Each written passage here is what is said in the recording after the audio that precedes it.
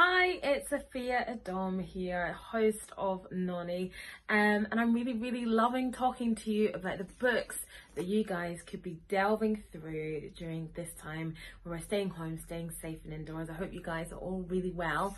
So I have been discussing crime thrillers with you. I hope you're not bored yet. I still have a few more to go through. So this one is The Couple Next Door by Shari Lapina. Now, this is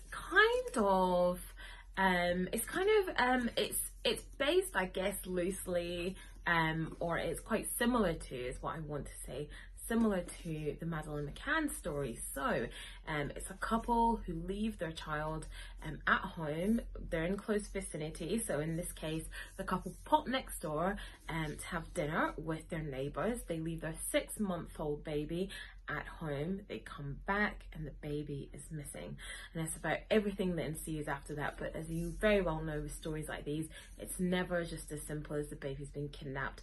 It's all about the parents, mum and dad. It's about their relationship, also the relationship with their parents, with the grandparents, and it's a really good book. The thing about this one is this book is really gripping, and so gripping, in fact, I was reading it on the tube and managed to miss 3 or 4 stops. That's how good it was.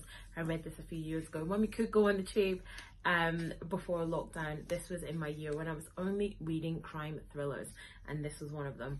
So I would highly recommend this. It's called The Couple Next Door, and it is one of those books that you will form your own opinions about. I know everybody has opinions when it comes to things like Madeleine McCann. Should she have been left alone? And you'll find yourself asking yourself those questions. What would you do if you were in that situation? And throughout the book at different points. So I definitely would recommend it. As I said, it is The Couple Next Door by Shari Lapina. I hope you're loving my book recommendations. I want to hear if you guys have got into any of the books, if you've enjoyed any of them, or if there's any books you think I should be reading. You can hit me up on socials. I am, of course, Afia the Scot on all social media. So I hope you guys are staying home, staying safe. Thank you so much for tuning in.